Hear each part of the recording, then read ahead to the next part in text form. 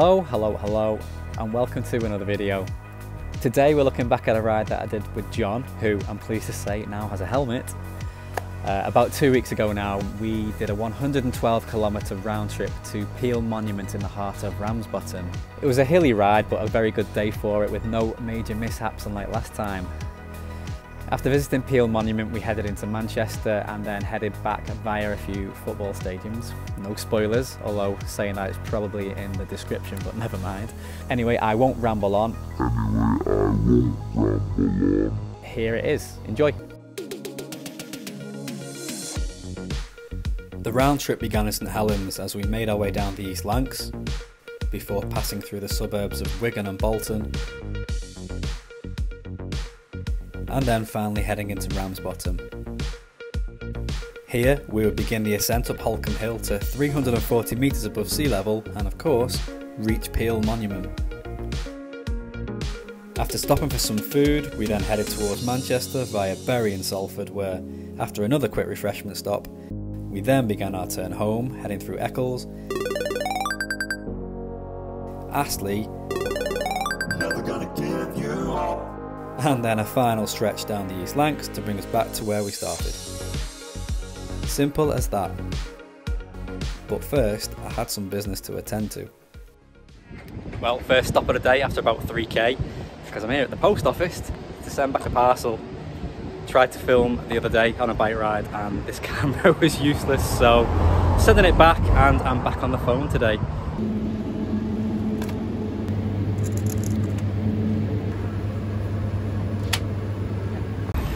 Well, I've already messed up because it turns out I needed a Hermes store, not a post office.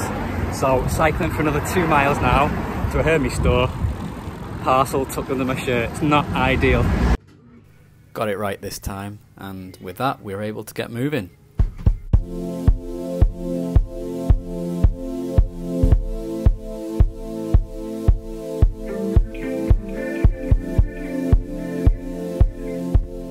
So just heading down the East Lancs now.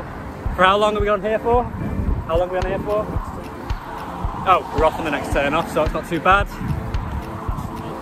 Ashton and Makerfield, yeah. Unlike the last ride, we made pretty good grounds with no major issues, other than a loose seat pole for John and a near miss with a bird, which I just happened to catch on camera.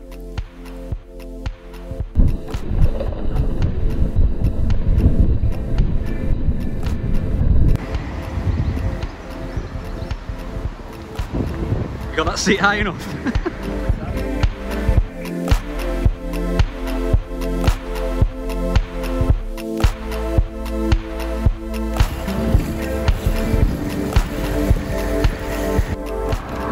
Not the world's best cycling path.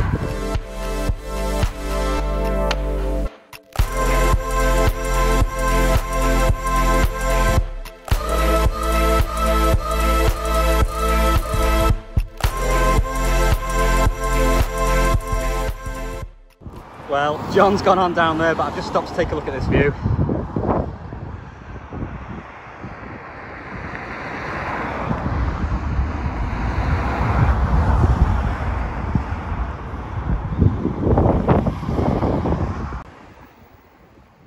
Once we had passed through the more metropolitan and built-up area of Bolton town centre, the scenic views would begin to get better and better as we gradually began to ascend up higher terrain.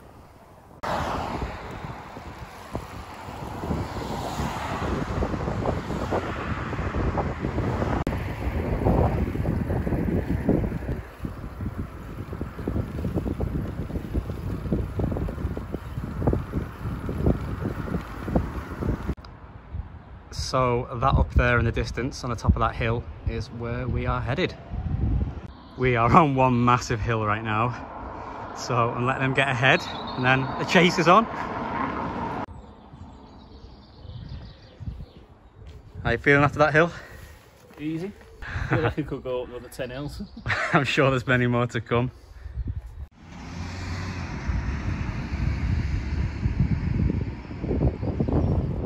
There's Manchester in the distance, where we're heading back later on. Just entering Holcombe Village after what feels like an eternity of climbing. think there's a bit more climbing to go yet though, so onwards and upwards, literally. Now, while we'd had a long and steady climb up to this point, the final path would bring an even steeper incline on some pretty dodgy road. So this road is very steep, and as you can see, not very good for cycling on either. It's a stand cycling job right now, because I'm going nowhere fast up here, that's for sure.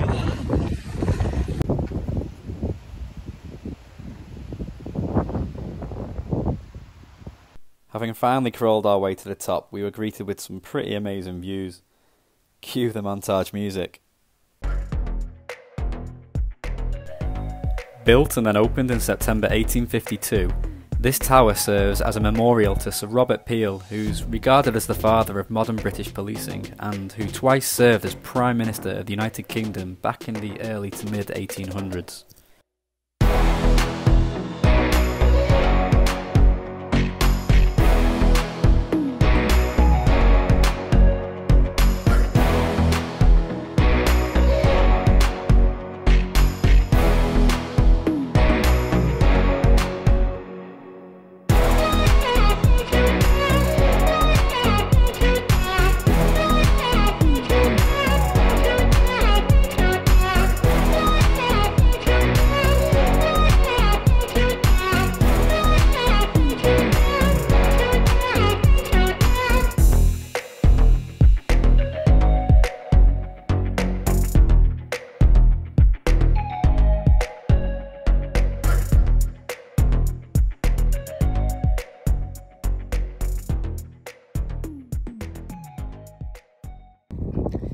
Well, we've reached the summit, and as you can see, it's a little bit windy.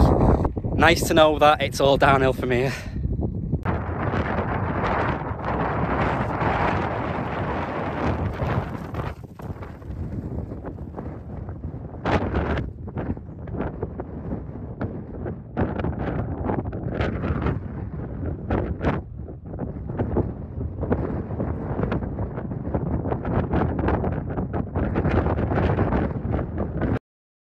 And before we knew it, we were back at the bottom again, and just in time for my favourite part of any trip: food.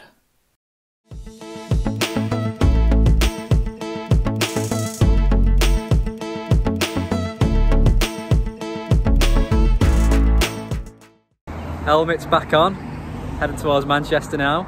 How are you feeling after your scran? Refreshed, good to go. Well, we're now at the bottom. You know what they say, what goes up must come down. I think we were hitting 47, 48 kilometres an hour coming down there. Wind making my eyes stream, but that was fun. I mean, I said fun, but truth be told, I was absolutely bricking it. Anyway, having surpassed the halfway mark, we continued our journey into Manchester, but not without stopping off at a couple of Football League clubs past and present first. Well, we were just passing through Bury, so I thought we'd stop off and see Gigg Lane. It's a shame what's happened to this football club.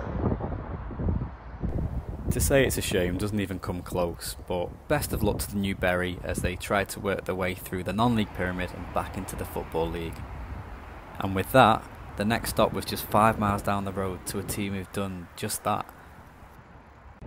So we've gone from one very historic football club to another maybe not so historic football club, Salford City, and that's literally all there is to see.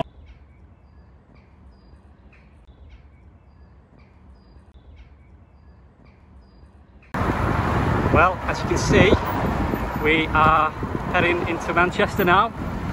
Probably stop and have a quick drink there. Now, a bit of a backstory.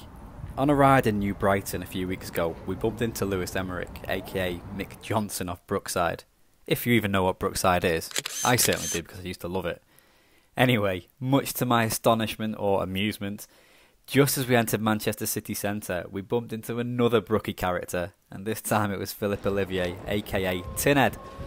He was more than happy to stop and have a quick chat and get a photo with me, and to use his words, maybe I'll bump into Sinbad next time.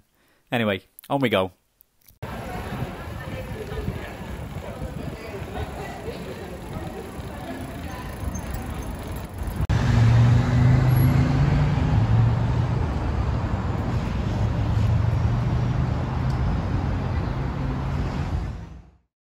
Struggling to find a bar that would accommodate 2 lads with bikes, we did eventually find this decent little spot for a quick drink before then making our journey home.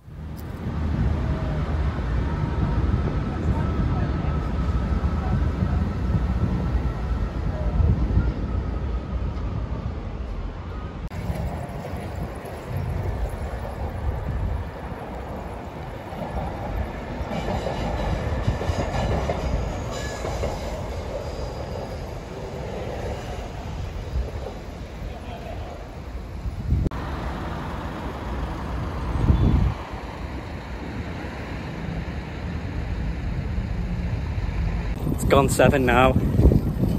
Sun is right in our faces. Heading out of Manchester now and towards Eccles.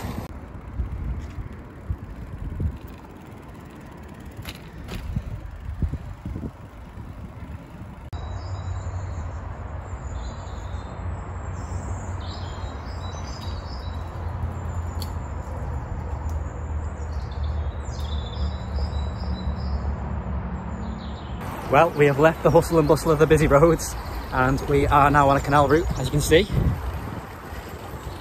We've run here for quite some way now, so just going to kick back, get blinded by the sun and just enjoy the ride now, really.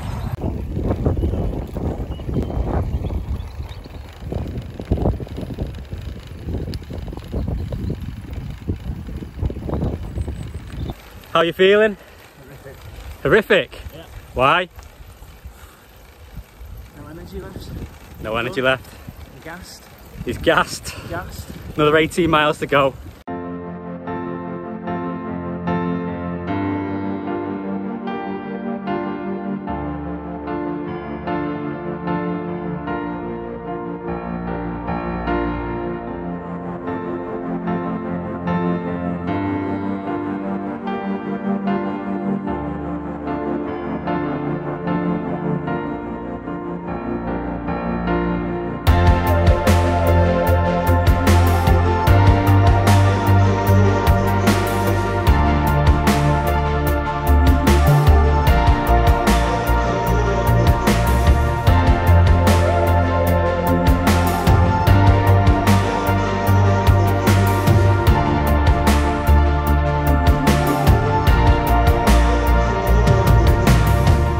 Going to lose the sun to the banks shortly, so just going to head on down here. I think it's another 3¼ miles to Lee, and then I mean, my geography is rubbish, I guess like another hour from there, I don't know, but anyway, on we go.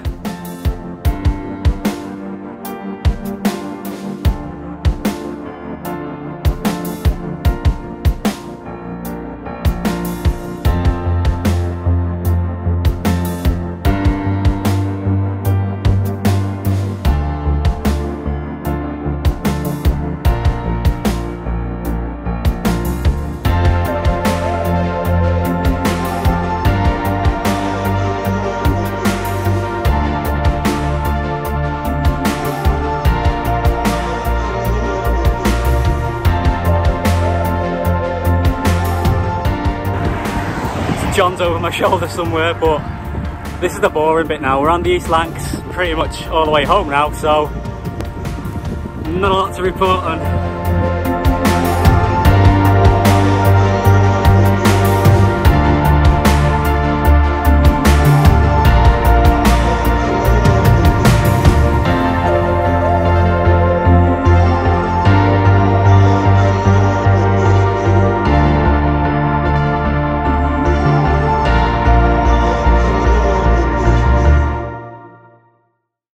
Just hit the 100k mark, probably about 10k till we get home.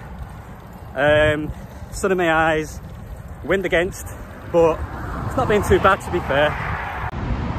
Just waiting for John to catch up, and I thought I would just come under one of these bridges and see what's going on, and to be fair, as you can see, not a lot.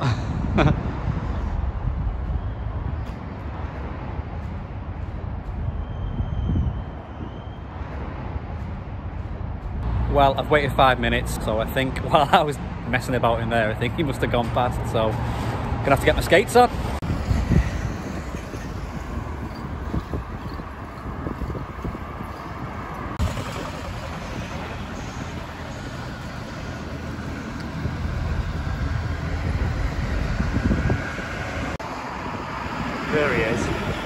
now. He thinks I'm miles ahead, so he's not going to expect me to be coming from behind now, so let's catch him.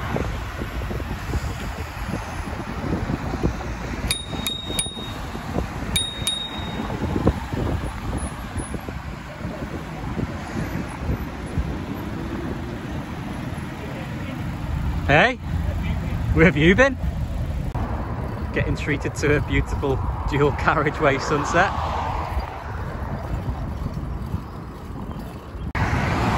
Not much daylight left now, got the lights on.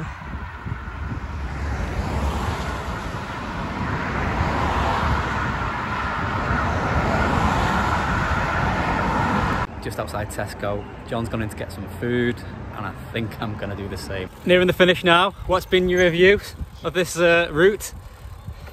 Alright, by the last 20 miles. Yeah, 20 miles hard, last 20 miles. Yeah, nearly out of sunlight, but been a good ride, so happy days. All right, mate, you off? Alright, I'll catch you tomorrow. Yeah. Or the day after. All right then.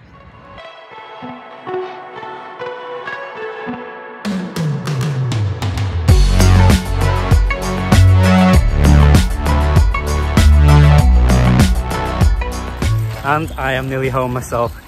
Can't wait to get in and have some food. And that's exactly what I did. Thanks for watching.